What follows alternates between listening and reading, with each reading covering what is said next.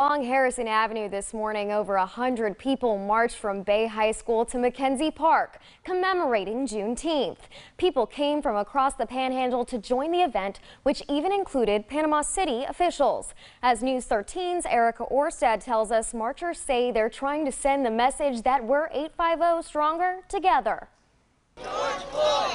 With everything going on in the world right now, it's time to bring our community together. Panama City resident Chandler Strong says it's more than a march. I believe that Panama City can be the foundation of change for America. As dozens of people send a message. A lot of good things have happened, but we want to keep that momentum going. We have to come together, we have to unify if we want to see meaningful change. Freeport resident Xavier McGill came back to his hometown here in Panama City to support the movement, as did many others. Huge crowd out here this morning, really shocked. I didn't expect to see this many folks out here. It really warmed my heart. It did. It almost moved me to tears. It really did. Marchers finished the walk at Mackenzie Park, where speakers drove home their main point. We can definitely be that change. We can definitely set that tone. And I think if we can just come together and set that tone, the world can hear it and the nation can hear it as well. He says the change includes more accountability with law enforcement, starting with more open conversations. Let's sit down. Let's have the dialogue with the law enforcement. You know, let them know what's going on. Let them know what we expect of them, our city leaders. We need to see what we expect of them and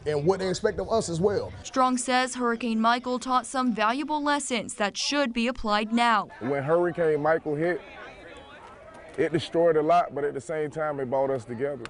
And so I feel like the way we came together during Hurricane Michael, we should be able to come together all the time. Coming together for justice and unity through every protest and every footstep. We'll make a change one day by one. In Panama City, Erica Orstad, News 13, Panhandle Strong.